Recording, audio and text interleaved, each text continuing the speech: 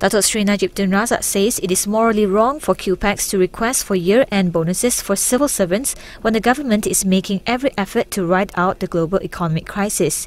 The Prime Minister says while it is a popular move for the Cuepacs president to continue to pressure the government to give bonuses to the 1.2 million civil servants, it is not the right time to make such a demand.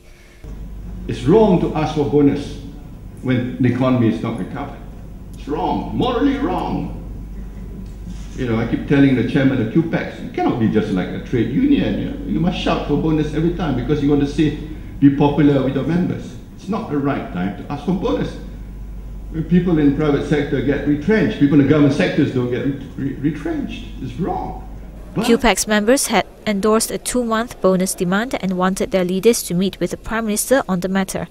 There was no mention of a bonus for civil servants in the Budget 2010. Najib says the government will instead introduce a reward system for civil servants to motivate those who performed well. I mean, it's a bit like the golf game. You know, you got to really give a bit of handicap to these fellows who play golf. But, you know, I mean, if you talk about Bumi Putra, yes, you have to give some handicap, but over time, they should reduce the handicap.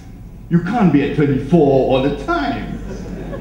You know, you should cut down to 18 and then 12 and then single and then compete at par, same level with others.